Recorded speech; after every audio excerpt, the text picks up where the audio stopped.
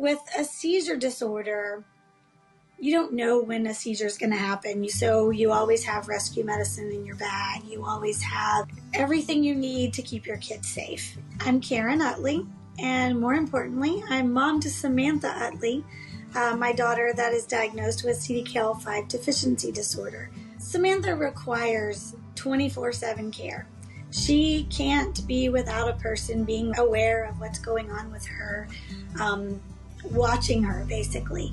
The reason that I choose to participate in clinical trials and efforts like this is because when you have a situation where you're still trying to learn, someone has to be willing to put forth the effort to allow the data to be collected, to allow people to see into your lives and learn from you, learn from your loved one, your family member, or even yourself.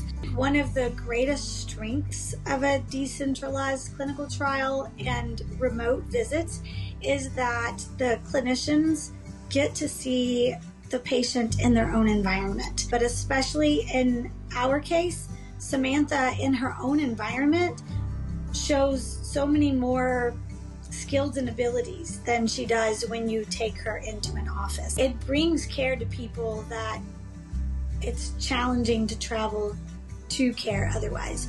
And if you can work to reduce the burden on a family, even by reducing some of the visits and allowing them to be virtually, you have added to your abilities to reach people and have people to participate.